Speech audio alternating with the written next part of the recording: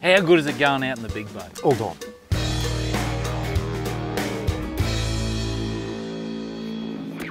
Look, it's good when it's clear. You've got the clear blue skies and the calm waters, but it's not always like that. This is going to be a bone-jarring 3 hours ahead of us. The 5-metre ground swell predicted isn't a problem. As the distance between the waves is huge, the chop on top is what has given us the grief. On the way out, the crew pass overhead, and as you can see, it's a lonely old ocean out there.